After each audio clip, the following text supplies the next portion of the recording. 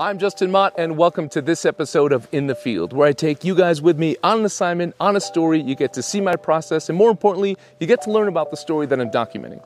Today, I'm here at Ol Pejeta Conservancy in central Kenya, and I'll be focusing on documenting the Anti-Poaching Unit, specifically the K-9 unit. So I'll be documenting them with video and stills, so I'm doubling up today. It's going to be a lot of work. The light is perfect. I can hear the dogs barking in the background. I'm excited to go meet them. So come with me, let's go meet the dogs. Let's learn about how they're saving our wildlife.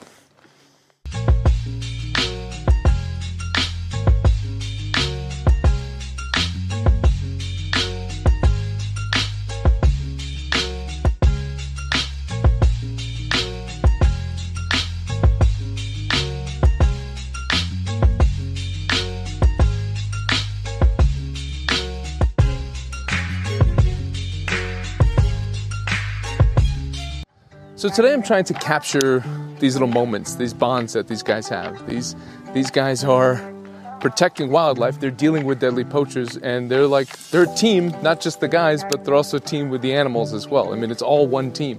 So I want to capture their bond. I want to see how these bloodhounds work, how they track, get into the process a bit, and then even with the Cocker Spaniel Drum, how he sniffs out ammunition. I think that's quite fascinating because poachers store ammunition in different places. So I'm excited to see the training, excited to see how they actually can do these amazing things, like track people for miles away and find ammunition from long distances just by smelling it out. So I'm excited to capture that. I'm even just excited to witness it.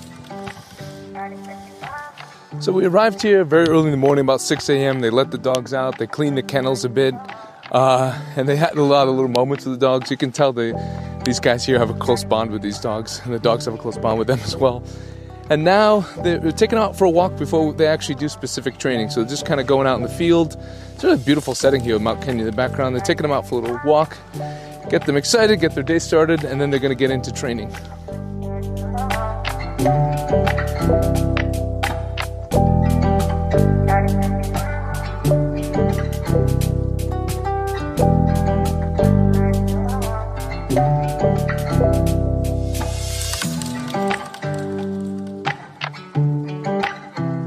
So it was a very interesting morning actually watching them work, seeing their training and seeing how the whole operation works. So what they'll do is they have 8 bloodhounds here and 1 Cocker Spaniel.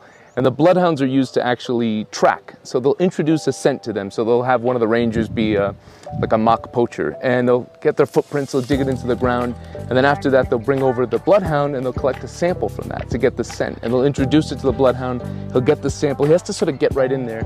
And then the guys will go off and hide, go for a 10-minute hike and hide. And then they have the bloodhounds with the leashes, and they go out and they find them at an impeccable success rate. It was amazing. And then they have the Cocker Spaniel, who's specifically used to sniff out ammunition. So they'll have the Cocker Spaniel smell a magazine clip, smell bullets, and then they go out, they'll hide the bullets somewhere in the bushes somewhere, because sometimes poachers will stash bullets and they just typically have guns with them.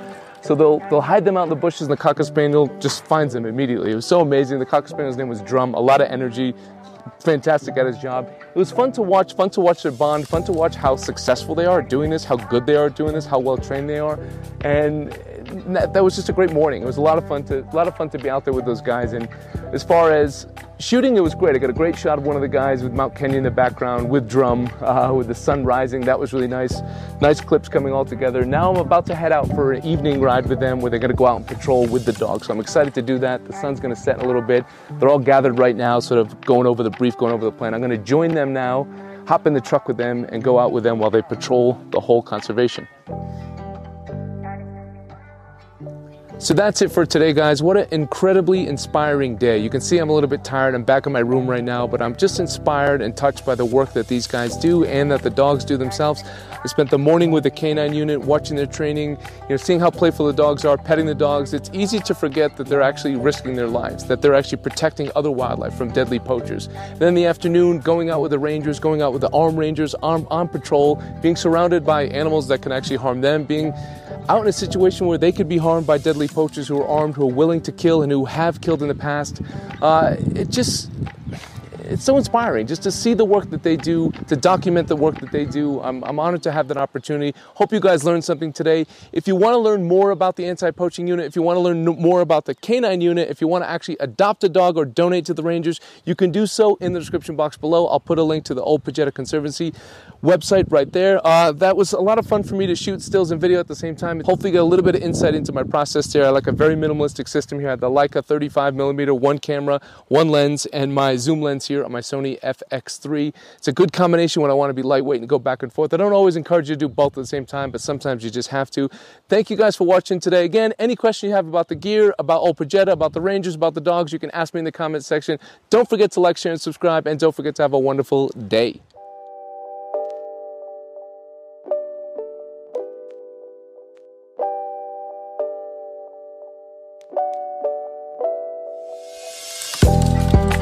Starting